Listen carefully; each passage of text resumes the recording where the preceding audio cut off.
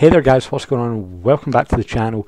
Today, now yesterday you saw me put up a tutorial on how to do a rolling or a rotating overlay for Twitch on XSplit. Obviously, as you can see, today we're on OBS, the second of the popular streaming applications, and today once again I'm going to be showing you how to set it up on this thing, OBS. That's the one I was looking for.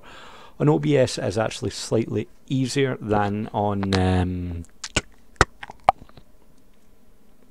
XSplit. I've got the thing sitting in front of me and I still can't even remember its name, but yeah, on OBS it is slightly easier than XSplit, but I'm going to take you through anyway, just so you can, you know, see how it is. Now I'm going to open up World of Warplanes first, just so I have actually got the game ready to put in, just to show you guys. It's not actually something I'm going to be playing, but there we go, that's World of Warplanes open. I'm going to need to wait for it to load before I can tab out. There we go.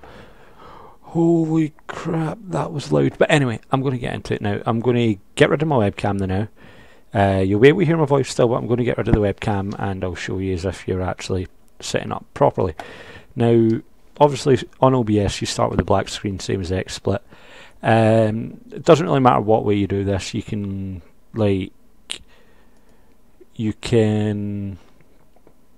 put the overlay in first, you can put the game in first, you can put the webcam in first, but first off I go to add and then I go to game capture.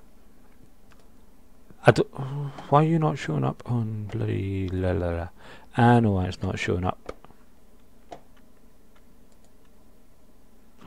Let me be right back. So, add screen. Sorry about that guys, I had it set up in a certain way, but it was literally recording the base OBS window, it wasn't recording anything else. So yeah, anyway, now we've got that up, you go here, add, and then for example for the game, I go to game capture, call it whatever I want, World of Warplanes, okay, that's what I'm playing, I want to stick that in. Again, same as with XSplit, I'm going to need to go into it to actually get it to come up. But there we go, we've got it loaded up now. Next, you want to go to add. Again, same as XSplit, with this time you don't need to download anything because it's already in here, but you go to image slideshow, okay. And then with here you've got a few more options. You've got the fade in only. If you want them to fade into each other, then untick this, either that they'll black out and then fade in and kind of disappears for a minute, but if you untick fade in only, it'll fade smoothly if you want the other, but I like it to just switch crisp, clean and smooth, so I always click disable fading.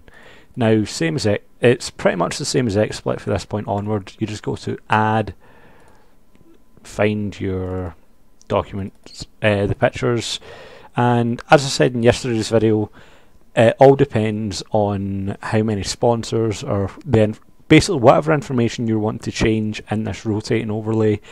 It all depends on how many slides as it is of information there are.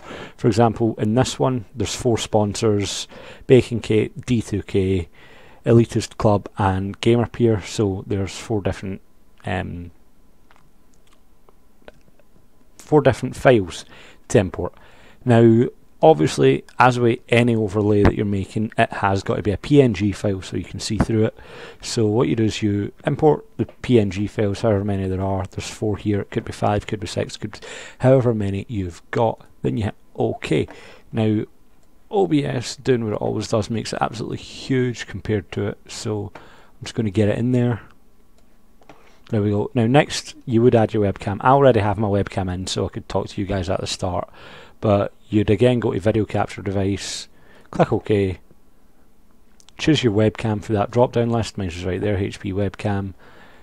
You'd click OK, but because I've already got mine I'm just going to hit that, and then I'm going to move that up to the top. I don't know where my webcam's disappeared to.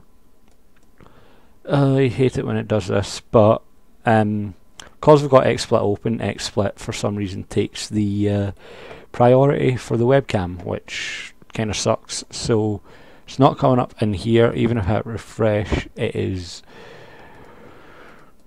well, refusing to come up, but you would then scale that down to the viewport as well. Remember, on OBS, like, mine is set to 16:9 resolution. If you want to change the resolution, just click it to edit the size and hold shift, that way it'll let you edit it. So just imagine my webcam's there, I'd have it set to that resolution, and then I would move it down behind the slideshow. Whether you want to right click, order, move down, or if you select it, hold control in your keyboard and then press up and down, it lets you move it about as well. So yeah, there you go. The final product will be the same. I'll just get it up now for you guys to see. Final product will look the exact same whether you're doing it on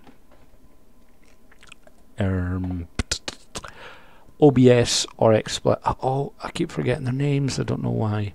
But yeah, as you can see here, this is the final version. You can see the webcam there and sponsors rotating through like that. That'll be the effect you get. Obviously, however long you want it between the switch, that's down to you, that's in the preferences. As I said to you guys, I've got it set to about 5 seconds normally, but you can see there I've got it set to 5 seconds, but that is completely your preference. So hope you guys enjoyed the video. I hope this helps if there are those of you that have been wanting to do a rotating overlay, and make sure to like the video if it helped you out, guys. As I said in the one yesterday, if there's anything you need help with, any let me just add a webcam in real quick again. Add my webcam. There we go. As I said yesterday though, in the OBS version of the video, if there's anything you need help with that you think I might be able to help, leave a comment down below. If there's any other things that maybe you could offer to other people, make sure to leave a comment below as well. You know, that's what the comment section's there for us to help each other, leave feedback in the videos, and all around just to be a help to everyone. And yeah, so if you do have any issues with it, I will try to help, but go back, rewatch the video, take it step by step, take your time with the video if you need to get it right. And I hope this one has helped you, and hopefully it will let you put a better live stream on, better streaming experience for your viewers, freaking sexy faces, because I know all you that are watching this, you have amazing viewers.